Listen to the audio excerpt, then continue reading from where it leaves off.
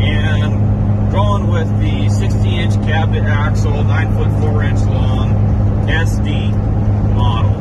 Got a few upgrades, got a good deal on it, but I didn't buy it because I'm getting a good deal on it. I went with the Norstar SD specifically for what it is that I'm doing with the truck, and you know, compared to, I think it's the TM model or whatnot, like CM beds make. And what stuck out for me with the Norstar bed is that the Norstar has the angled toolboxes that are right behind the main front cabinets. And I don't know, I mean, call me, you know, a little bit form over function, but I don't know, I just kind of like the way that those angled boxes look. It just kind of flows off the bed down into the shallow bed boxes and just looks better. And of course, it's 2 more boxes of storage is the other thing. So that was a big factor for me. I like some of the upgrades that are on it, the diamond plate in the front. But I think like the CM bed, for example, also has the stainless polished fenders. This one does too. That's something I kind of wanted. I like stuff to look good. Outside of that, you know, the headache rack looks basically the same, like they copy each other. You know, the tail lights are pretty darn similar. And from there, you know, kind of comes down to price too. But that was probably the biggest thing for me, is I just really like the way that those angled toolboxes looked. And I mean, I think that the quality is probably similar to the competition. I mean, CM, I don't think. Now, there's some other manufacturers out there that I know people would recommend. I think that are pretty wild and crazy, but you know, trying to keep within a budget too was, you know, these beds are now over $10,000 a piece, and that's a lot of money. And so some of the cool custom stuff that's out there that's more a little bit boutique-y, you know, you're getting into some big money. And just the SD seemed like the right production bed for what it is. I'm going to be pulling goosenecks all the time, constantly, but I also got to work out of the truck. I'm not just using it as a puller. I also got, you know, I need my air, I need tools, I need, you know, service equipment, grease stuff, fix stuff. You know, I need to have all my simple tool set for the most part with me at all times. Got to have air. You know, got to be able to carry 100 gallons of fuel, you know, for transfer into equipment. Got to have some of the basic necessities, and that's where I think like this SD style bed is just, it's perfect for guys like me, farmers and loggers and stuff, that, you know, it's the perfect setup. Low profile, still be able, don't have to worry about hitting the neck rails on the bed or anything, but you still got quite a bit of storage there. So Norstar SD, we're headed to go get it. Out to Spokane Street, then you'll arrive at your destination.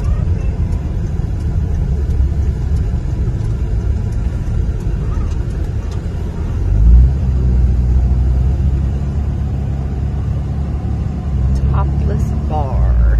You've arrived. It's right here. Oh, Seaport. I was focusing on the topless bar.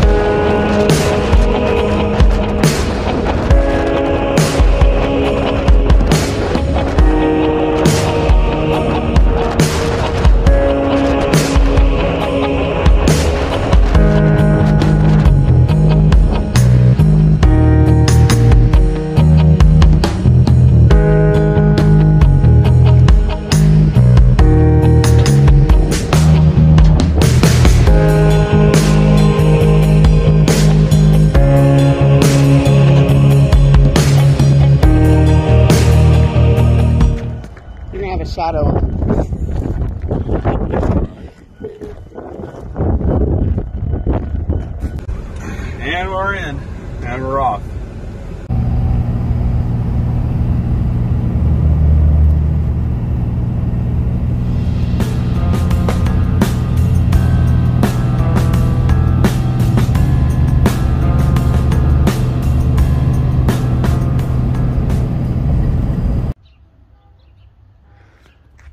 Got home from Reno last night and had a chance to go over this bed here today and back in my natural habitat.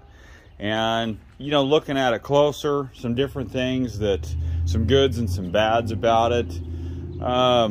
It's a pretty heavy bed. It's pretty solid. It's, you know, I'm happy with the way it's built, you know, for a production bed that's, you know, kind of a mass-produced style bed like the CM and the Napite and Norstar, you know, and it looks good. I mean, the fit and finish is pretty good. The doors are nice and heavy. This door here is heavy. Should be able to handle weight, you know, getting stepped on, all that type of stuff. And you know, pretty nice space. Some of these skirted beds and stuff got little tiny doors, and not that this is real big, but it's not bad. It's not bad for, you know, whatever it is to plan to put in there. But yeah, these front cabinets are pretty good size, and that's probably the most important thing. And then, you know, again, this is what sold me, how such a small thing, but it sold me on the Norstar, is that cabinet right there. Is that just, it looks right. It just flows better. And like I said, it's more storage. It's kind of nice. You know, these cabinets here, or trays, these are all right, I guess. We'll see how that holds up. One thing, couple small things are a little bit of a concern. This door, or this hinge up here, kind of has a little bit of play in it when you shake the door. We'll see how long that actually holds up before I'm welding that back on. You know, fit and finish is pretty good for the most part. You know, the diamond plate, kind of a little bit of a spot here. It kind of could fit a little bit better. But the welding all looks pretty good on it. Got no complaints on that. You know, one thing I thought was kind of funny is I'm gonna grind these off. Four little buttons. What's up with that? Those didn't get ground off before paint, apparently, from the factory. But otherwise, it's a pretty nice bed. Pretty nice bed. Pretty happy with it. You know, the door latches and stuff are all pretty smooth. Pretty good. Now these plastic ones, this will be interesting to see how well they hold up. I said good storage. There's no doubt about it. It's good storage. This goes up in there a little ways. Get quite a bit of stuff in here. But these little puppies here, we'll see how this holds up. This is, I don't know. We'll see. But I like, got a plug there, got a 7-way in the gooseneck well. Got to have that. Now that's something that I would have done differently. I would have put that in on the driver's side, because like I always, like a lot of us, I lean over, right? We lean over our flatbed to get to the hitch, and you know, now it's on the other side. Hey, the driver's side, you're on the driver's side already. You know, when you're working long hours and you're in a hurry and tired and everything, little stuff counts. I got to walk all the way around to the other side of the truck to be able to plug that in, where I'm already over here on the driver's side, right here. So that's something that's kind of, I wish it was on the other side. Small, yes, but when you're tired and you're in a hurry, and you know, it kind of stuff like that counts. I'm a little disappointed with this storage well here down below. I thought I saw in the advertisement this could be like a shovel storage or whatnot. It does not go in very far. I think we're like 32, I haven't measured, maybe it's like 32 inches deep. Not as deep as I thought it was supposed to be. But for the most part, it's pretty nice. Pretty nice. I'm happy with it. I'm going to change these out. We're going to go to maximum lights, get the clears, everything with the stainless bezels. We're going to do a few things here to jazz it up, just a pinch. My plan for this bed, how I intend to set this up, is very similar to my current truck. And where I've got my Montezuma up high, I've got miscellaneous tools down low. Love my Montezuma.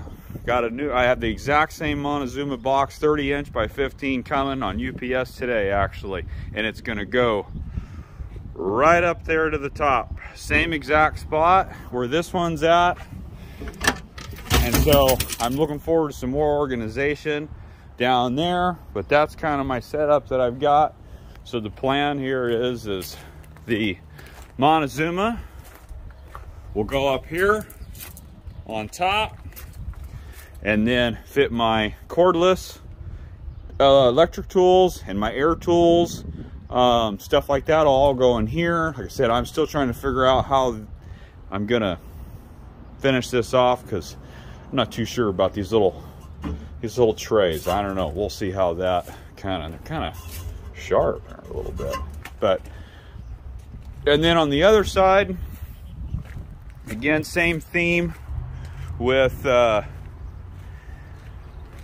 air compressor. I got my air compressor on my passenger side, my hose reel. I got my 100-gallon transfer tank. I've got shovels. I got everything that I need for what I do for a living, for my operation.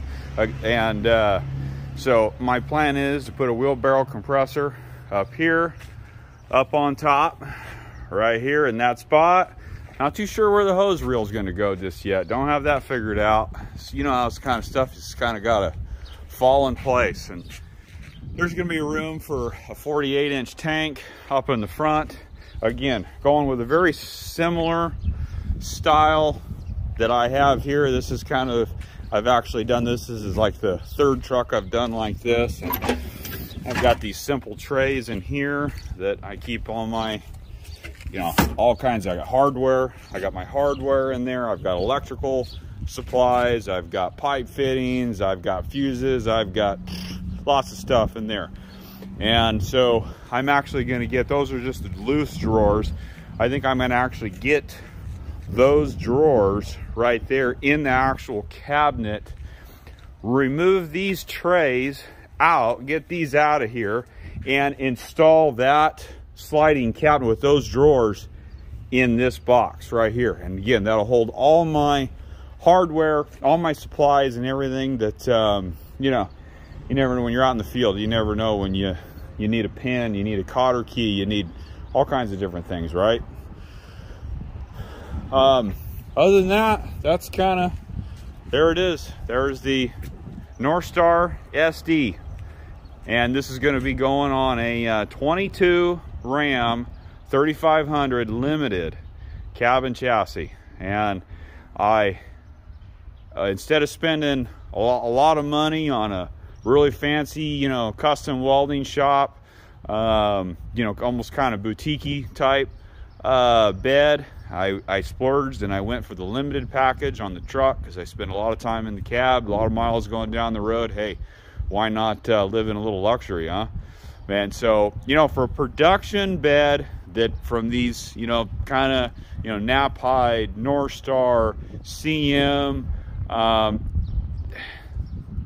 pretty happy for what I spent. It's a pretty darn nice bed.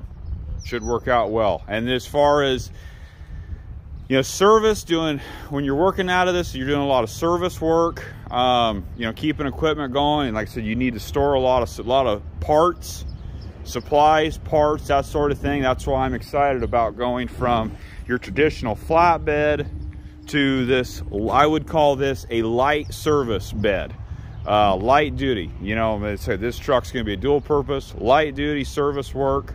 If I got, you know, big time service work, I'm going to come get the big boy with the crane and the welder and that whole gig right there. But for, you know, hooking up to this trailer right here and many of the other ones that we have on a daily basis, moving equipment around, this is going to be an ideal setup for me. I was real happy with the dealer service that I got on this Norstar bed. Feed World out of Reno, Nevada took care of me. I've actually talked to a different dealer. I won't say any names, but called them actually first and trying to get a measurement on how far it is from there to there. How much room I have to mount an air compressor. And that particular salesman didn't even want to bother to be out in the sun and go grab a measurement with a tape measure. He just looked it up on some specs and said, well, the door's this wide, so it must be 21 inches. It's over 40 inches across there. And Feed World, I asked them the same question. She called me back in 5 minutes with an actual measurement on a tape measure. And I was happy about that to get actually some decent service. And so Feed World Nevada is great with dealing with this, and a good price, and it was definitely well worth the drive to jump in the mega cool cab and go flying over Donner and go grab it.